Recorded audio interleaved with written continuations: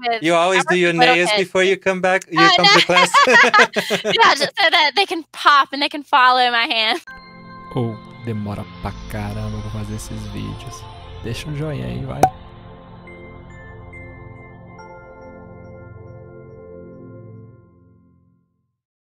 Fala, gente bonita, tudo bom com vocês? Espero que sim. Yes! Você chegou! Aula 75, que maravilha! Você merece, um aplauso! Bom demais! Meus parabéns! Você chegou até aqui, você conseguiu. Para alguns dos alunos demorou 75 semanas, porque eu soltei uma aula por semana, demorou 75 semanas para você chegar aqui. Para alguns alunos demorou menos tempo, porque você conseguiu fazer as aulas mais rápido, você já entendia bem o inglês, certo? Mas se demorou 75 ou demorou menos semanas para você, eu queria te dizer uma coisa. Acabou a mamata, certo? Até hoje você estava no período silencioso, que o Krashen, né, aquele estudioso das línguas, chama de período silencioso da língua, que é um período bom que você foca em entender o que você está lendo e o que você está ouvindo, certo? Por que isso é bom, professor? Porque diminui o estresse, certo? Vocês podem concordar comigo, põe até aqui nos comentários para mim se foi estressante essa parte. Provavelmente não tão estressante quanto você ir para uma aula de inglês aqui ou ali, que você tem que já começar falando, porque isso é estressante demais, certo? E no inglês, se estressa, não sai. Não sai. Já provei, essa é a minha experiência própria. Se estressa demais, não sai. Então, parabéns, você chegou até aqui, mas agora acabou o período silencioso, acabou a mamata. Agora você precisa conversar em inglês. E alguns de vocês já me ouviram falar que essa é a parte mais cara de aprender inglês. Por quê? Porque a menos que você esteja já num país de língua inglesa, você vai precisar, ou você tem algum amigo que seja muito bom no inglês e possa conversar em inglês com você semanalmente, você vai precisar desembolsar uma graninha para pagar para falar com alguém, certo? O que eu recomendo? A minha recomendação é, usa o Cambly. Por quê? Porque o Cambly, ele tem uma promoção de 12 meses para você, que diminui bastante o número o tanto que você paga por hora de aula. Porque da mesma maneira que você estava estudando uma hora por dia, pelo menos no inglês, agora o que eu vou pedir para você? Eu vou pedir para você estudar uma hora, continuar estudando os textos, certo? Uma hora por dia, mas no outro dia você não estuda os textos, você vai preparar uma conversa e conversar por 30 minutos com o nativo da língua. Certo? Professor, como é que eu vou fazer isso? Vou começar a te explicar aqui. Você vai lá no meu website, www.aprendainglessozinho.com. Você vai vir aqui nos perguntas. A gente está ajeitando essa área aqui para você ainda.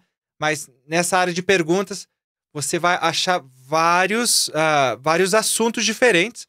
Por que assuntos diferentes, professor? Porque você não quer ligar no Cambly e só falar hi, bye pro cara, né? Ou pra menina, ou pra moça, pro professor lá. E perguntar de onde que ele é e acabou. Não, você quer conversar sobre coisas diferentes, porque quando você conversa sobre coisas diferentes, o que acontece?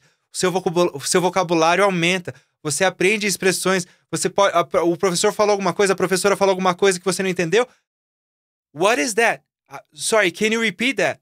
Você pode repetir? O que você falou? Eu não entendi. Can you explain that to me? Você pode explicar isso para mim? Gente, essas perguntinhas, esses power questions, né, que eu chamo, essas questões ou perguntas de poder vão te ajudar a adquirir muito mais vocabulário, muito mais expressões. E isso você só vai aprender conversando, certo? Eu tenho um ditado que fala, que eu mesmo criei, que é: você só vai aprender a falar falando. Não tem outro jeito. Você não vai aprender a falar escutando, você não vai aprender a falar lendo, você vai aprender a falar falando. E essa ideia do Cambly é justamente para você começar a falar. Me desculpa que aqui as coisas não estão tão organizadas ainda, certo? Tem alguém me ajudando a organizar, mas você pode ver, tem vários tipos de assuntos aqui para você pegar. Eu peguei o assunto de travel. Inclusive, cada um desses, vou entrar aqui no Babies para você ver. Cada um desses vai ter as perguntas ali para você e vai ter um jeito de você fazer o download do PDF e do Word Document, para você colocar mais questões se você quiser, certo? E aqui estão as questões. Então, como é que você vai fazer? Por exemplo, eu peguei esse aqui de turismo, certo? Porque eu gostei bastante desse de turismo. Não está no website ainda, mas vai estar lá. Inclusive, o website é de graça para você. Você só vai pagar para o professor do Cambly para ter aula com ele. No meu lado, aqui está de graça para você. Então eu tenho aqui todas as perguntas. Então eu vou passar aqui pelas perguntas, porque é isso que você vai fazer no seu dia de conversa. Antes de ligar, você vai estudar as perguntas. Se você já está na aula 74 e você está entendendo bem, isso quer dizer que você vai ler essas perguntas e vai entender a maioria das perguntas, certo? Vai entender o que elas significam. O que você não entender, é por isso que você vai revisar. Por exemplo, você veio aqui e falou assim, ó, professor, eu não entendo a palavra attractions, que é uma fácil, né? Meio que um coordenado. Você vai no dicionário e vai olhar, vai ver atrações e vai, agora entendi, certo? Affect, afetar. Estudou, você sabe direitinho que todas essas frases significam. O que você vai fazer? Você vai ligar para o professor no Cambly e vai conversar com ele ou com ela por 30 minutos, certo? Você, no comecinho, vai demorar um pouquinho para você achar um professor que você gosta, uma professora que você gosta. Depois que você achou, continua com aquele professor, continua com aquela professora. Se você quer ter mais de um American accent, como diz, um som americano pro seu inglês, pega um professor americano. Se você quer ter um som mais britânico pro seu inglês, pega um britânico para conversar, certo? Alguém lá da Inglaterra para conversar. Se você quer australiano ou da South Africa, tem de tudo quanto é canto, certo? Mas pega alguém que você gosta de conversar com aquela pessoa, porque tem que ser uma coisa prazerosa, certo? Pega assuntos que você gosta de conversar e pega o accent que você quer ter, mais parecido com o seu, certo? Porque você vai conversar muitas vezes, você vai passar muitas horas conversando com essa pessoa. Imagina, depois de 100 conversas no Cambly, como vai estar o seu inglês? Não precisa nem responder, né, gente? Então, tá bom. Então, eu peguei aqui essas perguntas e liguei para a professora do Cambly e eu vou colocar essa conversa que eu tive com ela agora aqui para vocês. Você pode ou assistir a conversa toda ou assistir uma parte da conversa, mas a coisa mais importante é você assistir o final da classe, que eu vou dar o resto das instruções para você do que você vai fazer. Tem coisa muito importante que você não quer perder, de coração, tá? Então, assista aí a aula com a professora Aquele. Hello! Okay, hello! Hi! How are you today? I'm good. How are you? Oh, I'm doing well. I'm doing good. Yes. Good. Is this your first time on Cambly? No, it's not my first time. But Okay. I love Cambly, so... Oh, good. I want to... my name is Dan. I want Okay. to suggest we do an exercise together. Is that okay?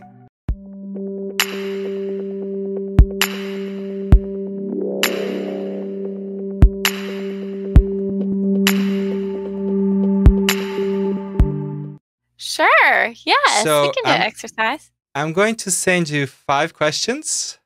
So Okay. I'm going to have 5 questions, and then I'm going to send you 5 questions, and then I'm going to ask you the question number 1, and then you answer, and then you ask me a question, and then I answer. We'll go all the 10 questions. So back and forth questions. Back and forth, yes. Back and forth. Okay. Here you go. Can you see them? Okay, I think so. Let me pull my... Now, I might be kind of close, but that's okay. I have Close this is far good. away. Okay. Yes, you can see my mouth at least. Okay. So how do you pronounce your name? It's Kaylee. So Kaylee. like Kay and Lee together. Perfect. Yes. Easy. Kaylee. And where are you from? I am from Raleigh, North Carolina in the Okay. United States. Raleigh. Interesting. Yes. Never heard of it. Raleigh, yes. It's kind of close to the coast, to the beach, maybe about Okay. 2 hours away from the beach. Okay. So Very good. Okay. So I'm going to start with my first question, which is, okay. is tourism something that only rich people can take part in? Is tourism something only rich people can take a part in? Uh-huh. No. Tourism is like when you go to a new place. Mm-hmm. You've never been before. You've never been there. Tourism is the first part of the word is tour. When you take a tour of something is when you actually go and explore and look and find different things. Okay. Mm-hmm. Okay. In order to be a tourist is a person that actually tours. And in order to do that, you don't have to be rich. Okay. it would be nice to have the money to go and explore.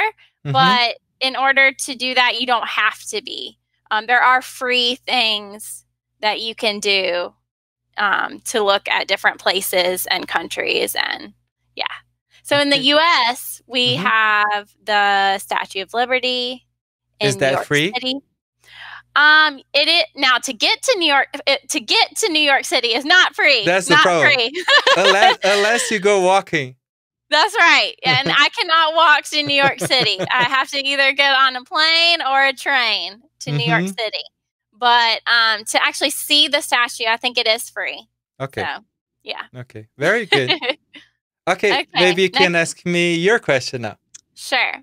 Okay. So how important is tourism to your country?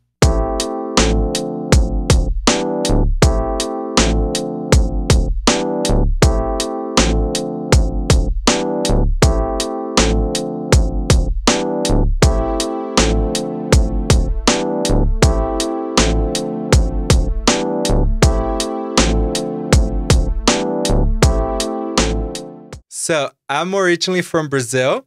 Okay. And tourism is very important in Brazil because people love going to Brazil, not just because we have nice places to go see, but I've heard that a lot of people love the people in Brazil. So they want to go to Brazil to see not just the places, but to be with the people, which is really interesting. That's great. Really interesting.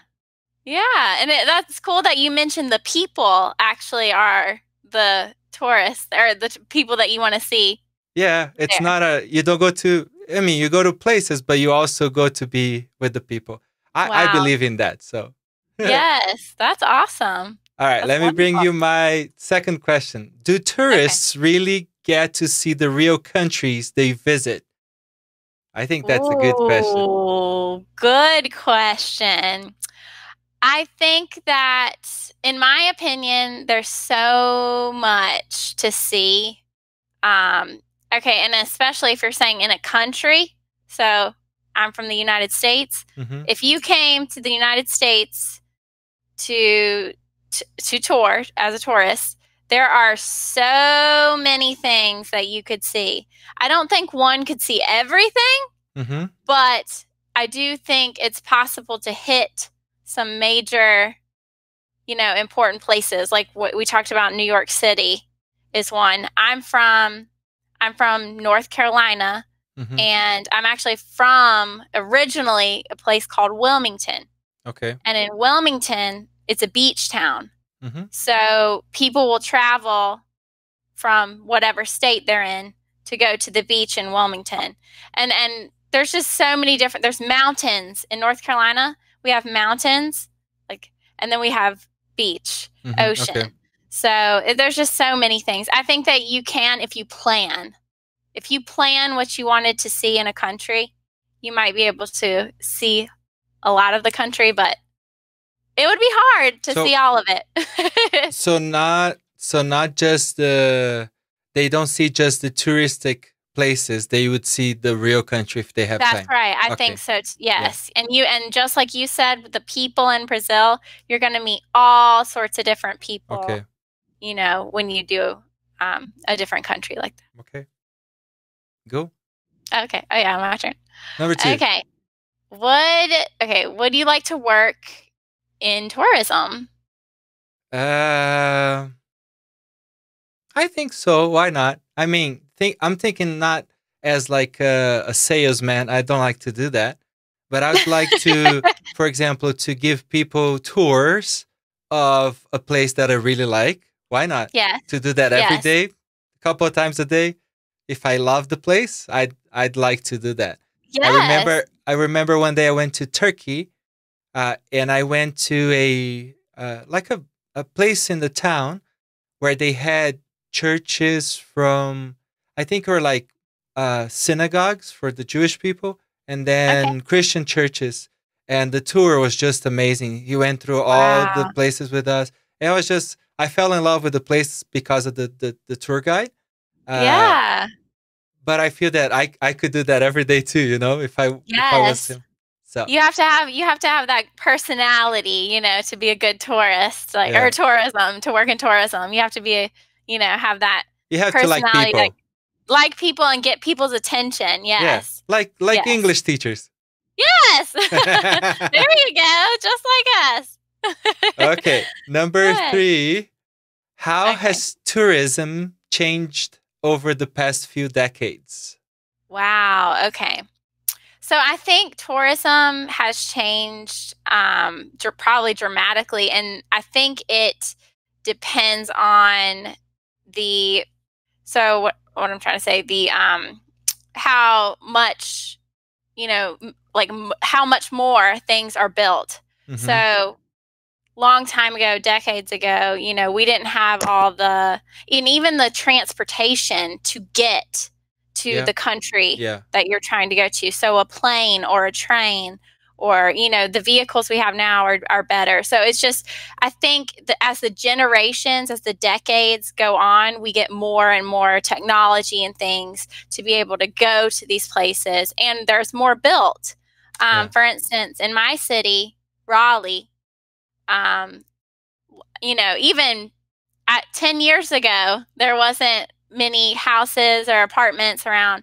Now there's tons of houses and apartments, and it's just, I think it's different based on, you know, the technology and how much is around us in the time. So okay, yes. I like that. All right, number 3. Okay, let's see. What are the major tourist attractions in your country? So in Brazil, I'd say people would go to Rio de Janeiro to see the Christ the Redeemer. We call it Cristo Redentor. Okay. The big Jesus with the arms open. You probably saw that. And also the sugar loaf. We call the pão de açúcar. So Rio is the main touristy city in Brazil. But then I feel that if you really want to know Brazil and find some places that you really like, you'd have to go to the northeast of Brazil. We have some amazing beaches there. So I love going there anytime I can. Yeah. Do you like the beach? I do. I love it. Yes. I love Me it. too. Me too. Okay, so number 4. Do you think tourism is bad for the planet? And I think it's talking about, you know, like gas emissions that are done that's where by, I was going with that. like planes and So yes. So if we're talking about environment, I would have to say tourism can be bad for the environment because of, like you said, the travel, what we have to expel when we travel. So the gas and, you know, all of that, the planes in the air. And so I guess I would say tourism can be bad for the environment in that sense. And also when you're building, if you're knocking down trees to build touristy places, that could be bad for it. But in a sense too, it's bad for the environment, but I don't think it's bad for the country. Okay, yeah. Does that make sense? I'd agree with that, yeah. Okay. I'd agree with that. That was a hard one to explain. So. Okay, my turn. Number 4. Okay, what do you think of the idea of space tourism? I love the idea, and I think we'll get there one day, but I don't think I'll ever go. To space? Yeah, just for tourism. Even if I had the money, I was like, no, thank you. Why? I'll send someone else. I don't know. I would be interested to see, but like unless it was something that everybody did it because it was like super safe. I think I'm just afraid of doing it, to be honest. And it's something you've never done. Yeah. Right? So usually when there's something you've never done before, you have fear. Yeah. Right? But also, you know that the couple, like the one time that company here in the US tried to do it, it didn't end up well for the person that went. So. Oh yeah. So like based on like previous experiences and right. Unless it's so normal that everybody's doing it, I'll probably not want to do it. And there's a lot of training you would have to go through to go to space. Yeah, I think so too. So. All right, my last question to you is, do you think tourism helps people in the world understand each other? That's my favorite. Absolutely, yes, I do. I think for me personally, I enjoy learning about other people's culture. You get to know a lot about the person when you know their culture and how they grew up. Mm-hmm. So yes, I think that tourism, you get to know lots of different people with lots of different backgrounds. And I think you have a better perspective on why they may be the way they are. Mm-hmm. And it's interesting to me, and I actually enjoy learning about different cultures and people. So when you talk about your experience, is it mainly here on Cambly, or you have been to other places too? I wish I could tell you I've been to other places because that would be amazing. But I have only been in the U.S. And I've been to different states in the U.S. Which states have you been to? I've been to Florida. I went to Disney World. I'm not sure if you're familiar. I love Disney World. I'm a Disney all fanatic. Brazilians, or not all Brazilians, because I'm generalizing, but like 90% of Brazilian population is like, if I could go to like out of Brazil one day, I'd go to Disney, I'd go to Florida. Yes, everybody loves it. Really? And that's Most funny people love because, people ask me, like, where would you want to go if you could go somewhere? And I still say Disney World, and I live here. So, I say Disney World. I've been to Florida. I've been in New York City. Okay. I went by myself to New York City, actually. Not walking. I did not walk there, no. But when I was there, How did you go? Because I went to a conference, and I took a plane, and then I used the subway system there. Yeah. I did get lost once, and I was going in the wrong direction, so had to figure that out. Yeah, and I didn't. When you're underground, you don't have your cell phone to look at because you're underground. I think now they have solved that, where they put like wireless signal, or maybe they expand didn't the when signal I was for there, the providers. because I figured I was going the wrong way, so I had to get out. But no, I didn't walk there. I took a plane, subway, and then when I was there, I did a lot of walking. Nice. So, and where else have I been? Hold on, I've been to some other Atlanta, Georgia. I went to Nevada. It's interesting how you pronounce that. The Atlanta. I'm a little country, a little Atlanta. southern. I like that. Actually, people say, I've heard this many times, I am a mixture of southern, like country, and valley girl from California. Interesting. I have that speech. Okay. Yeah, so, and they're on opposite Very interesting. ends of but I've heard that many times. So Atlanta. Atlanta, something like that. Atlanta. All right, your last question, please. Oh, question. All right. What factors affect tourism? What factors affect tourism? That's a good question. Yeah, I'm not sure where to go with that. I think, like, I know of countries in the world that the government is not like for tourism, so they kind of close their borders. They don't let a lot of people in, so that, like, the government can affect tourism. Oh, absolutely. I think the safety can affect tourism. I know of a lot of people that don't want to go to Rio because they hear it's not safe. Right. I'm not going to leave my opinion here because a lot of my students are from Brazil. Uh-oh. Yeah. I think also the cleanliness of the place and the cleanliness of the air. For example, like I don't think I'd like to go to China because I know that the air is so polluted there. So, I mean, how far away from your country, the place you're trying to go, how expensive it is, the food to stay there. Absolutely. So, yeah, there are a lot of factors All of now that I think about it. How do you say cleanliness? Cleanliness? Clean. Oh, it's a hard one. I got you on that one.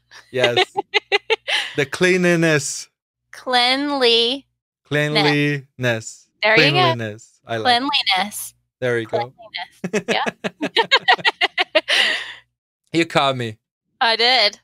So this was kind of the idea for my students to come and to do these little questionnaires.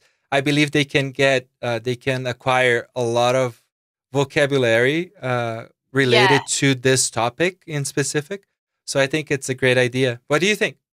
Absolutely. I love this because like you had mentioned, it's a back and forth. It's not a teacher waiting here to think of the next question to ask. Yeah. And it makes it, I think it's also, you have to think a lot. I was having to think of these. I was like, wait, hold on. And then I wanted to explain it in a way that was appropriate, to someone that's trying to learn English. So, yeah. And I think it's interesting because my level of English is advanced. So you spoke to me like you were speaking to a native speaker. Absolutely, I felt that you weren't stopping or slowing down, but you would do that to a student that's just starting to speak, correct? Yeah. Okay. Yeah, and I don't know if you know, I use my hands sometimes. I saw that, and I love it. Yeah, I do that to get my point across. So yeah, because I work with. You always do your nails before you come back. You come to class. Yeah, just so that they can pop and they can follow my hand. There you go. I love it. So, would you mind just sending or like saying something to my students in Brazil if they want to come have these conversations with you, or just invite them, or just say hi to them, whatever. Hi, students in Brazil. I would love for you to come on Cambly and have a conversation with me, and we can go back and forth with our questions, and I would love it. So just come on Cambly, and Kaylee, here. This is the teacher here. Very good. Thank you so much, Kaylee. I really appreciate your help, and it was really, really great to meet you. Yes, you too. Ok, bye-bye. Ok, bye. Espero que você tenha gostado. Esse aqui é o profile da professora Kaylee, certo? Eu gostei muito de falar com ela, achei muito legal. Achei o accent dela um pouco diferente, porque é um accent mais do interior aqui dos Estados Unidos, mas muito legal o profile dela. E eu gostei do jeito que ela fala, e eu creio que talvez você achou meio rápido o jeito que ela fala, mas eu tenho certeza que com pessoas mais que estão começando, ela vai conseguir falar mais devagar. Você pode ver que ela faz bastante movimento com as mãos, o que ajuda bastante, tá? Então, esse é o profile aqui da Kaylee. Eu vou deixar o link dela aqui embaixo para vocês, porque ela deixou eu colocar o vídeo dela aqui no canal, então eu agradeci muito a ela. E o que você vai fazer? Você vai fazer o seguinte: você vai escolher o seu professor, você vai escolher aquilo que você quer falar com o professor, e você vai vir aqui no Cambly e vai procurar qual que é o plano que fica melhor para você, certo? Aqui é a hora difícil, né? Que é a hora de tirar dinheiro do bolso, mas você não vai aprender inglês de graça. É muito difícil aprender inglês de graça, a menos que você more num país que o inglês é a língua nativa. Mas o que eu recomendo aqui é o seguinte: para as 10 perguntas, né, 5 e 5, pelo menos 30 minutos. E pelo menos 3 vezes na semana. Não faz uma vez na semana que não vai adiantar nada, certo? Faz pelo menos 3 vezes na semana. Se você tem grana para fazer 5 vezes na semana, recomendo mais ainda. E outra coisa, não paga pelo mês. Paga pelo ano, certo? Você tem 35% de desconto para fazer pelo ano, então vale muito a pena. Eu sei que é caro, não é barato. Olha aqui, ó, 748 no ano. Porém, se você dividir... Gente, você não tá pagando por cursinho, né? Você tá pagando para falar com um nativo que mora aqui nos Estados Unidos, certo? Então, 748 dividido por 12 vai ficar 62 dólares por 30 minutos a cada... três vezes na semana, 30 minutos com um nativo. Eu não sei você, mas eu acho que tá barato com esse descontão aí dos 12 meses. Inclusive, o Cambly sempre tá fazendo promoções. Então, se você quiser esperar uma promoção para pegar mais barato do que isso ainda, espera a promoção. Por que não? Uma coisa muito importante é que você tem que ir agora. Se você não foi no Cambly ainda, você tem que ir agora aqui embaixo, usar o link que tá aqui embaixo do Cambly ou o código English with Dan, e você vai ganhar 15 minutos para testar o Cambly. Eu sou uma das únicas pessoas que ganha 15 minutos, ou que pode dar 15 minutos para os alunos testarem o Cambly. Então, usa o meu link e vai lá. Desse jeito você tá ajudando o canal e me ajudando a poder colocar mais assuntos lá no website para você também, tá bom? Outra coisa, se você chegou nos 6 meses, você já fez 3 aulas por semana, não quero mais, não dou mais conta, não posso mais pagar ou qualquer coisa, você pode vir e cancelar, que eles devolvem o dinheiro das lições que você não usou, tá bom? Então, espero Faz a inscrição com o meu código, ganha os 15 minutos, vai lá dar uma olhadinha como é que é, fala lá com o professor por 15 minutos.